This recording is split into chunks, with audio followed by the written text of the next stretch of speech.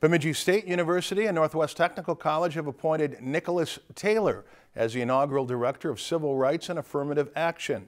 In his role, Taylor's responsibilities will include fostering an inclusive, accessible, and diverse campus experience related to the missions of BSU and NTC.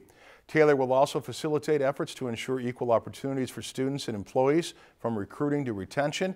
He'll also work to increase awareness of diversity issues through advising and training and work to strengthen relationships across diverse groups.